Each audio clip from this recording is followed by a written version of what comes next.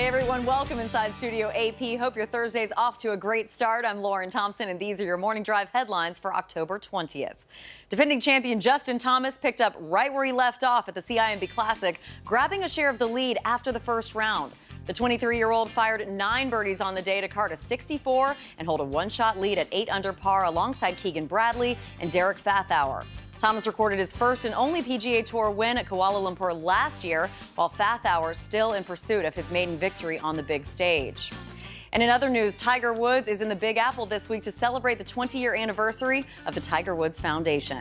On Monday, the 14-time major champion unveiled TGR brand, which will be an umbrella for all of his current and future off-course business ventures. In celebration with his foundation's 20th anniversary, Woods is hosting an event this evening at the New York Public Library. He will also be appearing on PBS's Charlie Rose and CBS's The Late Show with Stephen Colbert later this week. And according to Golf Channel insider Tim Rosefort, Bryson DeChambeau is mulling a change to his side saddle putting style, first made famous by Sam Snead in the 1960s. Quote, he thinks this is going to be a game changer the way the same one-length golf clubs are, or he feels like will ultimately be after he's continued to be successful with them, end quote, Rosefort said. The 23-year-old is expected to tee it up at the Shriners Hospitals for Children Open next month.